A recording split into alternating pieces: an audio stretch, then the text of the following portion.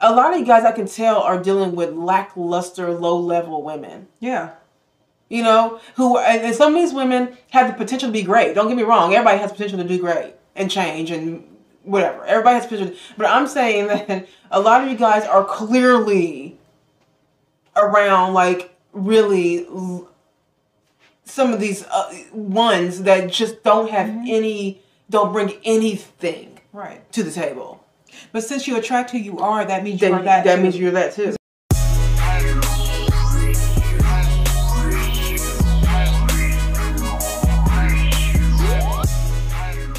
Just to see black people talk so low is like disheartening. We were at the store and we were waiting for our Uber, and this lady was driving to get into her parking space. It's a black lady with kids in her car and everything, and she had a bumper sticker. The bumper sticker said, "We are the 99%."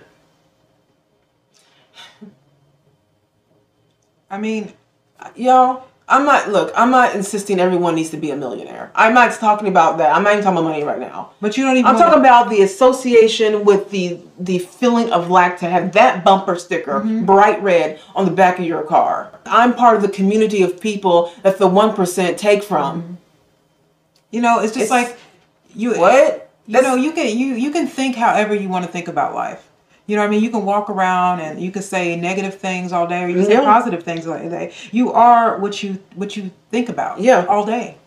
And that will happen. You know what I mean? And most men and women are not doing anything but thinking about issues and problems. And they look for problems to talk about. And they want to be mad. There are some men that comment, I can tell that you guys just want to be mad at women. You're not trying to understand women. You just are in your feelings, and you act like you're the only one that's ever been hurt in your life. Right. You act like you're the only person that's gotten divorced. Feel sorry for me. You're acting like men don't ever hurt women. It's amazing. It's amazing how many people really live in a place of everyone's out to get me.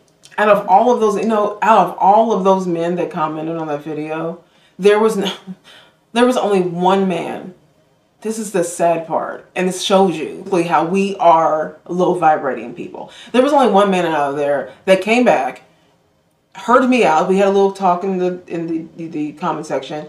Heard me out. I heard him out. So we always listen.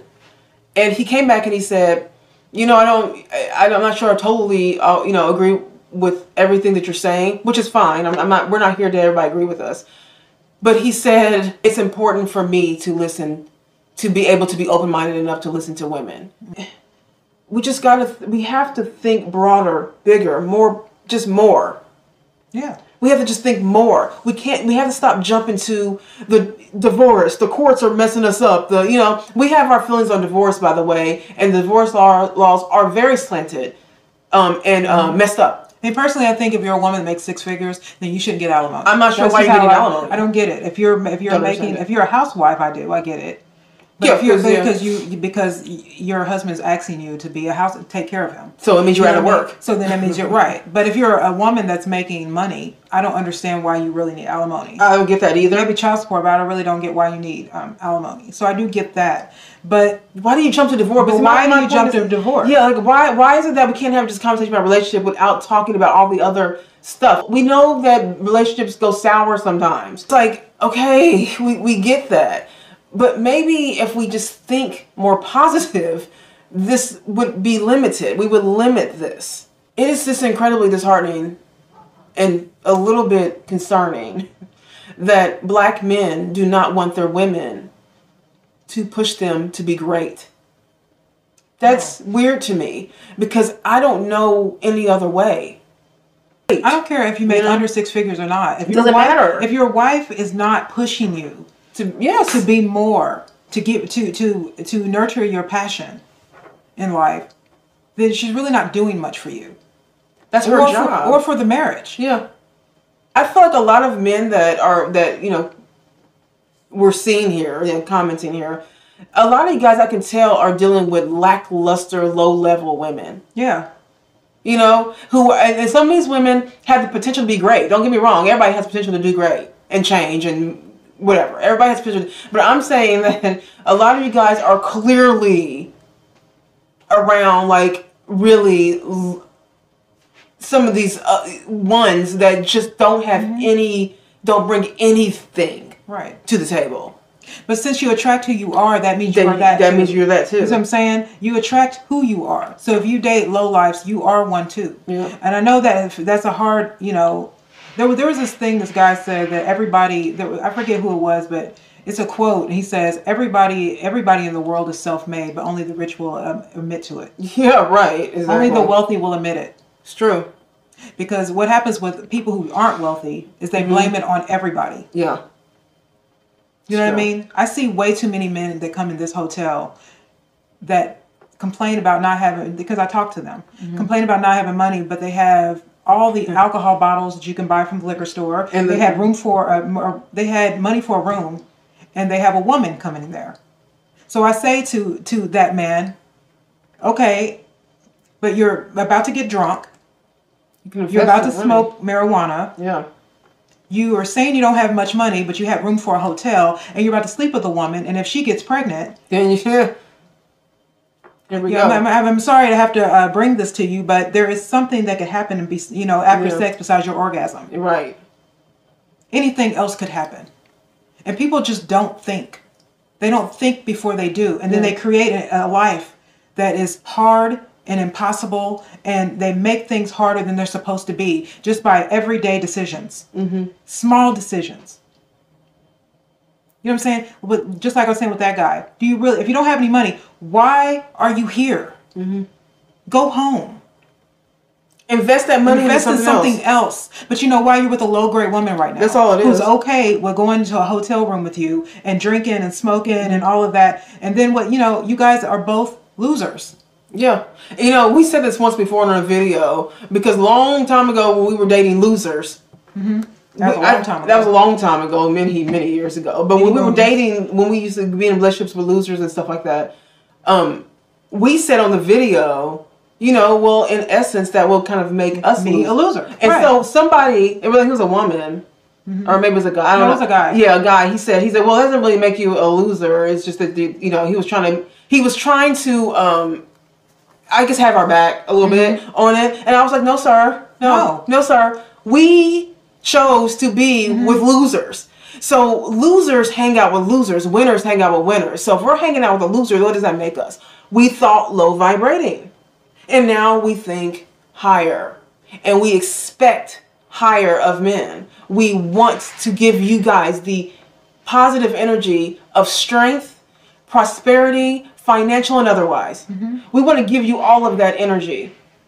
Every black man out there in the world, that's anybody who's watching us right now. I don't gotta date you to do this. I don't gotta date you to do this. Any black man is listening to watching this right now, black people in general, but specifically right now, black men, we want you to have vibes of strength and prosperity, financial, spiritual, mental, emotional. We're giving you that vibe. We are not going to view you as weak. And we're not going to give you weak energy. No. And because we're not giving you weak energy, we are expecting you to succeed and be successful and be ambitious and prosper and get all the money that you want. Right. And when you meet a woman and she is not wanting you to get to that level, all of those, you can't have some without another. It can't just be money. It has to be a lot of stuff. Then she's not worthy. Right. She's not worthy. It's only the woman. Gold diggers only want your money. That's it. They just want your money. They don't care how you get it. They don't care if you're a drug dealer. They don't care how you get it. Yeah. They only care about money. But when a woman actually wants you to thrive in life, what she's doing is not only enriching you, she's enriching herself because you guys will be living together. Right. It's not, a woman that's on a certain level mentally can't be with a man who's average minded. Because every day you're together, you will feel resentment. Because you're not living on her level. Right. And she will feel resentment for you because you're not exceeding. Yeah. You date it, like, again, I don't have any time to say it. You date who you are, where you are vibrationally. If you're a person that thinks big, you're only going to marry someone who also thinks big. People, they get married all the time because we get a lot of people, they've been divorced and now they're bitter. Well, you know what? A lot of people's marriages are not, aren't blessed by God. Right. Sometimes people marry their issues at the time. And then someone grows out of the issues and the marriage is over because the real person emerges through the marriage. It should have happened before the marriage, but since we were both broken and didn't realize it, then, you know, a divorce happens. You know, so I always invite people to, okay, you were married once, it didn't work out. Don't relive that. Don't become a victim to that. Yeah. Which is what now they do. take what you've learned and meet someone else, because we're not meant to die alone. Yeah. We're not.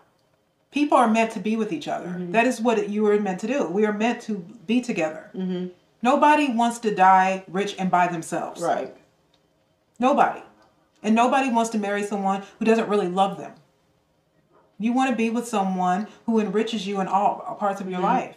Yeah. And you should want that. And you should want a woman who's come in and has a financial mind and wants to see both of you succeed, become something bigger, especially in the Black community. Because Black people, you know, sometimes I feel like, you know, I hear a lot of people talk about reparations all the time. I'm like, please, the way you guys voted for Biden without any pause lets me understand reparations aren't coming anytime soon. And secondly, there are many Black people, besides these celebrities that we like to throw out, there are lawyers and doctors and contractors and landscapers that are Black and really wealthy that we don't ever really talk about. You know what I mean? And they didn't need reparations to get there. What they need is to think bigger. Yeah.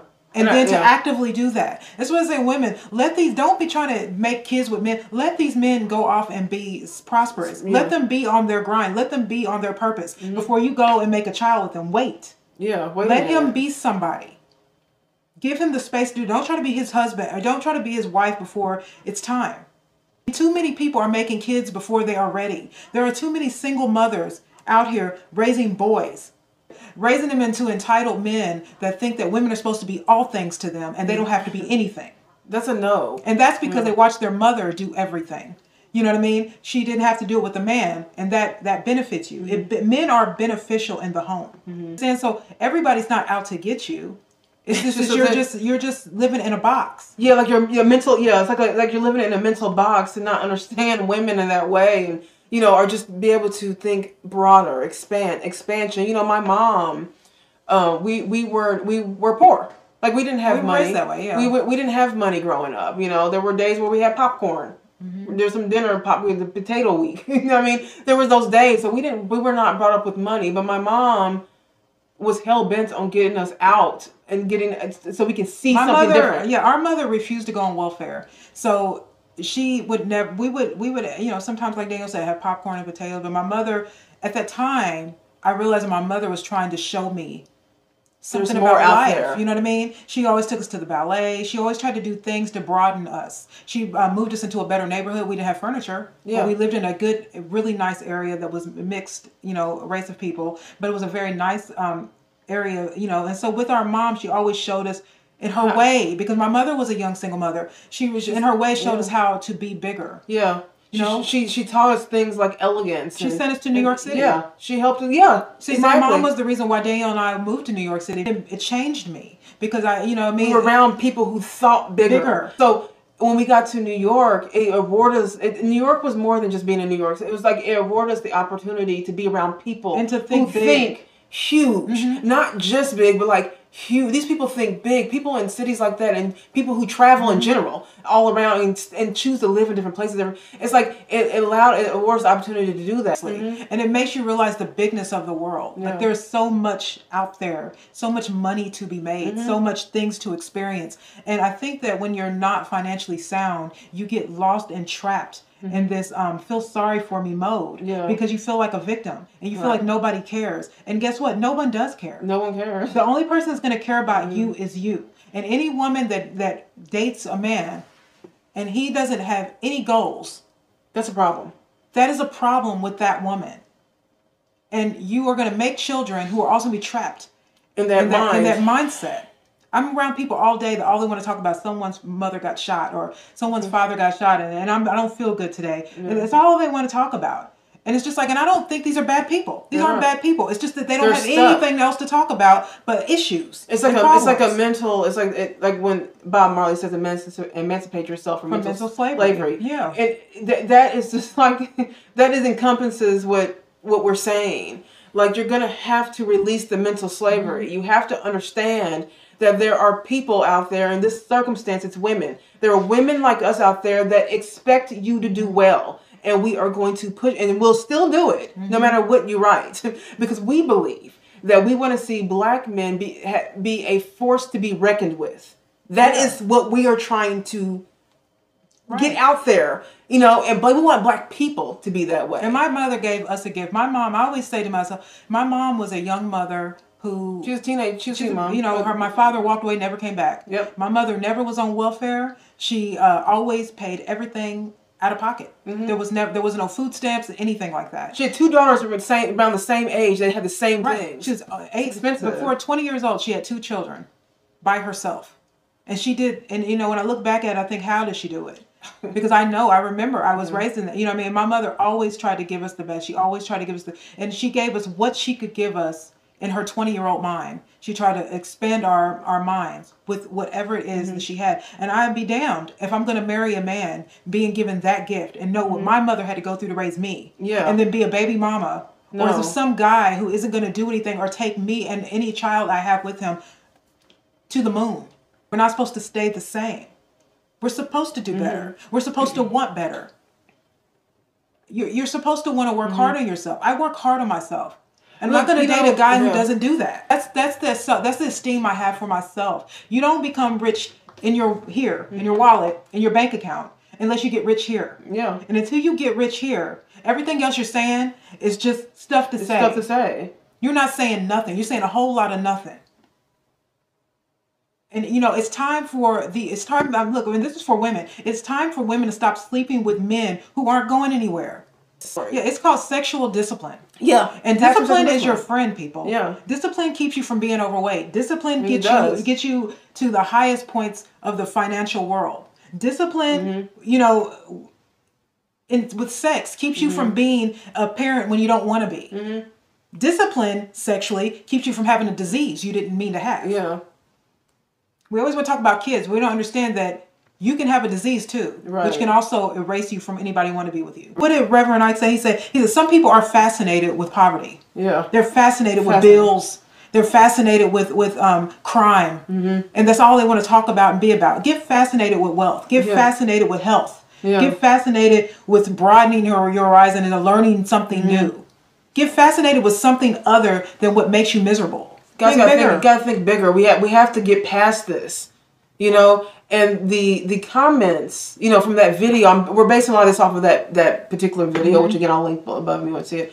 But the reason why is because it really opened our eyes to see men who are thinking more mediocre. You know what I mean? Like, we refuse to watch a black man not be great. I mean, some guy said, a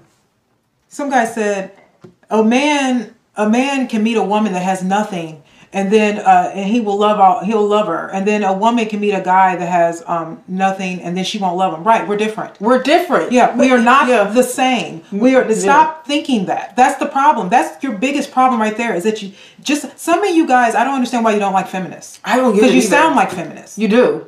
You sound like feminists. Women and men are not the same. We're not wired the same. Yeah. We are not physically the same. We are not mentally the same. We're not even emotionally the same. The 2 puzzle pieces that come together, 2 puzzle pieces that are exactly the same don't fit. You have to be different in order to fit. Right. That is the answer, sir. I mean, Yeah, right. How many, if you keep hearing that, why you keep hearing that? Because that is how women are different. Men are different too. And it's good. It's okay. It's not a bad thing. But when you hear when you hear a woman talk about money, it is like it's an explosion of emotion with you guys. And that's a red flag. When a man gets that emotional about that's a lot. I mean, the one thing Kevin Samuels did do when he got on that guy.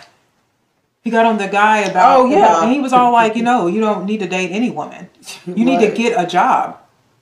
You need to get yourself together, because no woman worth her grain of salt is going to date a man that's a good woman. Is going to want a man that's not doing anything with his life. You got to get yourself together. Yeah, a lot of you guys are hung up on Kevin Samuels. Well, you need to listen to some of the stuff he's actually saying. Women are different. We're not the same. We're different. We require different things. We both require to be loved and cared for, but in different ways. Right. Women don't want the same thing men want, and women don't want the same thing men want. We do want to be valued, right? Just in different ways. And so, stop trying to sound. You sound like a modern woman. Yeah. How some of you guys talk in these comments. If you want to be the man, then you got to be the man. You know what I mean? I'm not saying between your legs. That's not it. That's just what Farrakhan said. That's academic. Anybody can do it. Yeah. Any man can do that. Yeah. You know what I mean? He's just like, but if you want to be the man, you got to be the man, which means that you got to bring it financially, bring it emotionally, and bring it mentally and spiritually. We just want men to prosper and be great. That's all. We want black men, specifically because we need it. For you guys to be great, feel like the leader in all areas. Right. And that includes finances too. You know, and be leader in all areas. That way you are a force to be reckoned with in this world. And we're going to push men to do that. And we will continue with that. So we believe. I'm not going to ever do a video going forward. Understand this. I'm always going to support men that make under 6 figures because I don't think being rude. We have a whole video on it. That doesn't help at all. Yeah. I think men can be whatever they want to be. But I'm never going to say being mediocre is enough. Not a thing. I'm not going to do that. Tell us what you think, you guys. Leave a comment below. Don't forget to like and subscribe to our channel if you enjoy our content. If you are interested in the topics that we bring up, yeah, let us know. Let us know. All right. Everybody have a good day. Bye.